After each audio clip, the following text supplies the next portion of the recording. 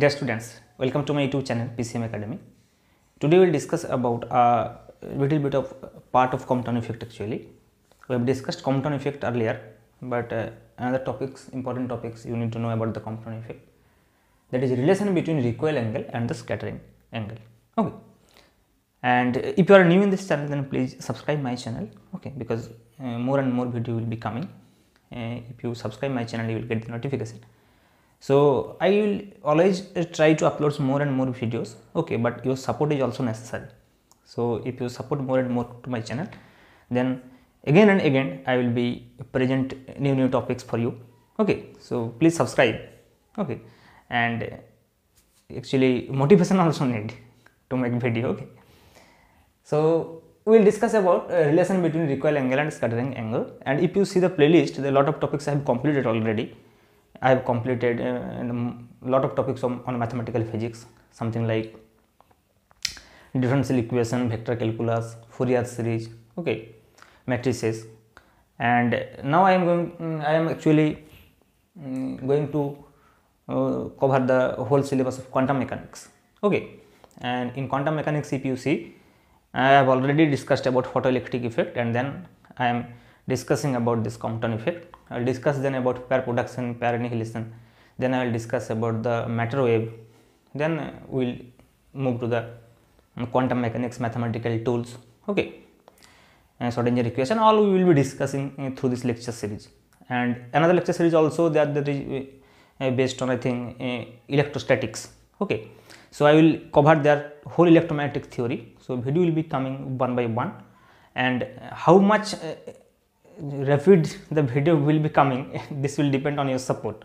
So if you support more and more, then I will be motivated to make more and more videos. Okay, so we have discussed in Compton effect earlier that if there is an electron, we have supposed that this electron is free electron, and if a wavelength of photon is incident on this electron and they will collide each other, so the incident photon of wavelength lambda, if this collide with this electron, then the electron will be recoil at some angle along this direction, suppose with linear momentum p at an angle theta with the horizontal, and the photon will be scattered at an angle, suppose this is phi.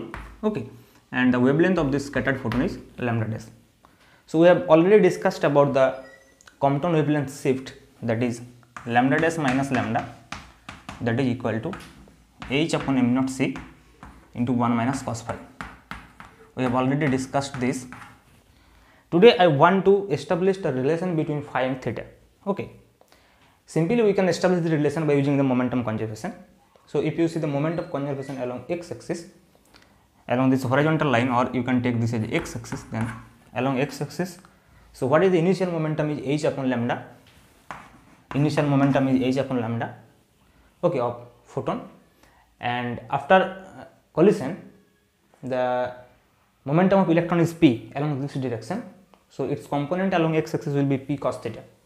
So this will obviously be equal to p cos theta plus a part of this momentum carried by this photon of wavelength lambda dash, so it will be h upon lambda dash, the momentum of this scattered photon.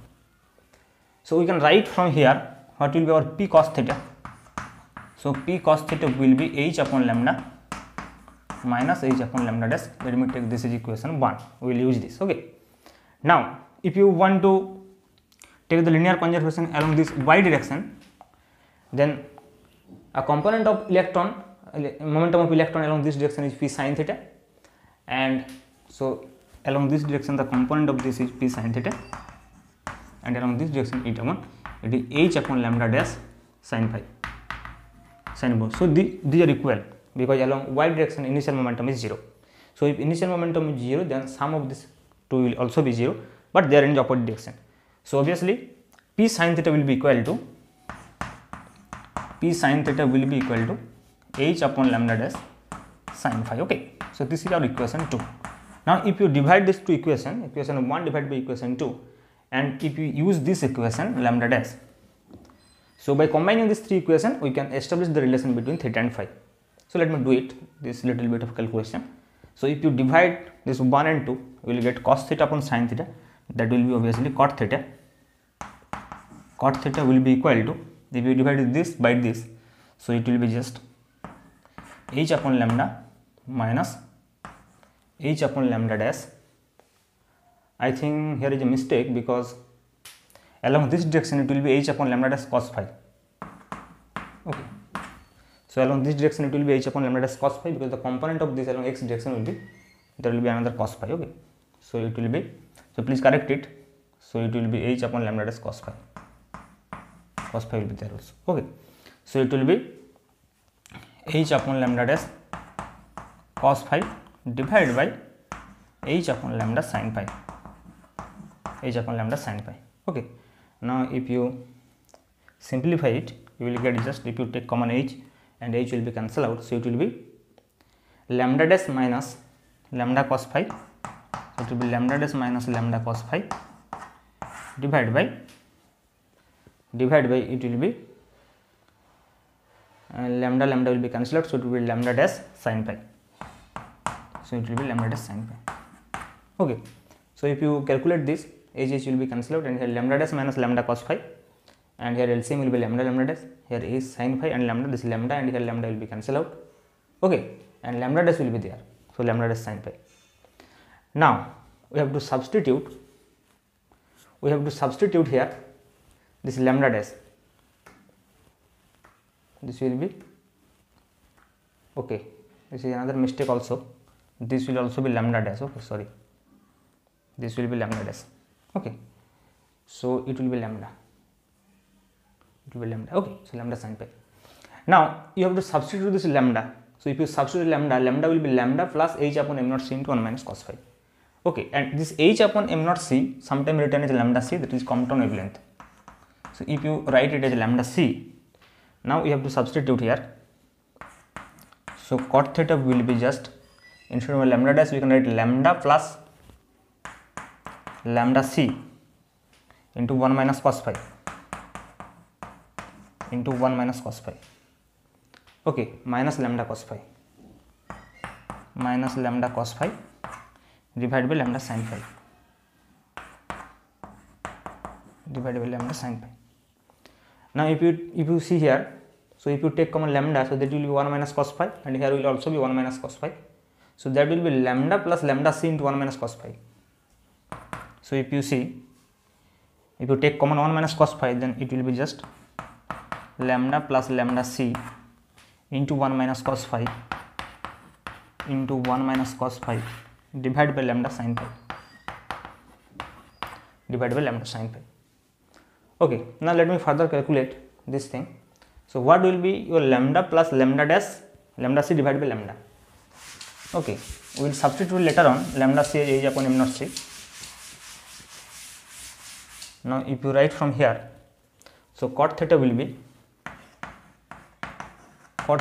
just lambda plus lambda c upon lambda, that will be 1 plus lambda c divided by lambda into, you can see 1 minus cos phi divided by sin phi. So 1 minus cos phi will be 2 sin square phi by 2